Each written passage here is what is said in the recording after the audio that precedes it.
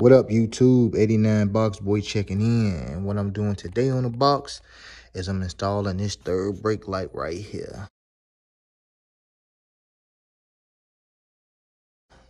Installing the third brake light on the box. I'm not gonna get rid of the OG light. I'm gonna leave the third brake light in with the OG light. I'm just gonna kind of use it to tuck the wires and stuff like my boy did. He did his. He got a video on YouTube. You know, check his out. D-Will with the 90. You know what I'm saying? He got a clean 90 full top Broham. So y'all make sure to check in, tune in on his channel. And yeah, so I'm gonna leave it OG because I ain't got no rear deck.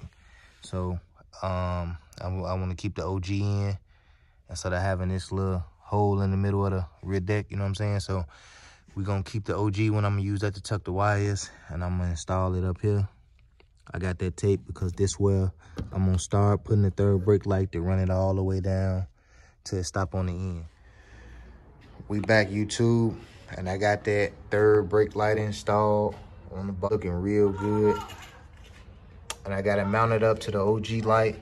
So the OG light still work. I ain't take that out. And what I did with the wires was I just tucked them in the bottom of the OG light. So if you can see the wire right there, and then I just tucked it inside here all the way up there into that point right there. I know some people stick theirs up there, but it ain't work out for me like that, so I just went ahead and stuck mine on the window. Yeah, so, and that third brake light look good.